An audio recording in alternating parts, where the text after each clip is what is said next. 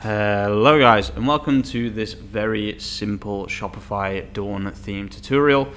In this video I'm going to show you how to add a black line under your header that is much more clear, and then also how to add this white space on top if that's what you want. Obviously if you want to just bleed the banner into the black line, that's completely up to you. I'm just going to show you how to do both of those things. The code is very simple. I'm going to show you exactly where to put the code, and if you do like this video, please show that you like it, because I'm spending a lot of time making Shopify videos and I'm just trying to help people because Dawn theme is quite complicated and a lot of the videos are out of date. At the end of this video there's going to be a playlist that will take you to all the up-to-date videos about Dawn theme that I'm currently making. And without further ado, let's get straight into it. So let me show you what it looks like without the black line and without the space. So let me just... Okay, so this is what the default Dawn theme looks like. And personally, I like a nice black line under my header. And then under that black line, just to keep things nice and clean, I prefer to have a big white space that you can also see on mobile. So let's talk about how to actually do it. I will leave all of the code that I use in this video in the description in some kind of article. I'm not sure what form that will take, but you'll be able to find everything in the description. First thing you're going to do is go to themes, and go to action, and go to edit code.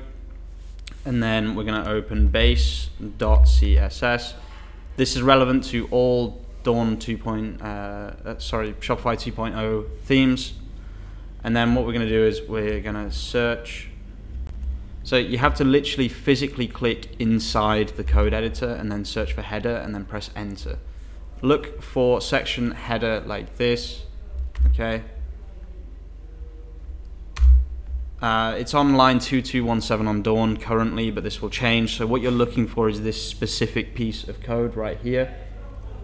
Once you find this bit of code, so where it says hashtag Shopify section header, all you want to do is click like enter once so you're underneath it, and then you want to basically give it a border bottom like this. So border hyphen bottom colon 5px space solid space black, and then make sure that this little symbol is here, and then all you want to do is hit save. And then you always want to have your store open in another tab. Okay, so I'm going to hit refresh here, and as you can see, there is the black line, like I said. But I also want to add some white space. So what I'm going to look for now is banner. So search for banner, and then we want the CSS of section image banner like this. And then we're going to add some margin to the top of this banner. So not margin bottom, but margin top. And we'll make it 2.4 rem. Or is it rem 2.4? No, okay, it's the number first. So 2.4 rem, like that. That will keep it so on mobile it won't look weird. Let's just refresh that again, it didn't save. Okay, so there's the white space like that. Obviously this will look a lot better with an actual image, but I want to just show that this is also responsive, or it should be anyway. Yep, there you go. So now imagine this is one of your brand images here. You can see, obviously you'll have your logo, not just these C's as well. It'll look a lot cleaner on yours, I promise you. This is just an example, okay?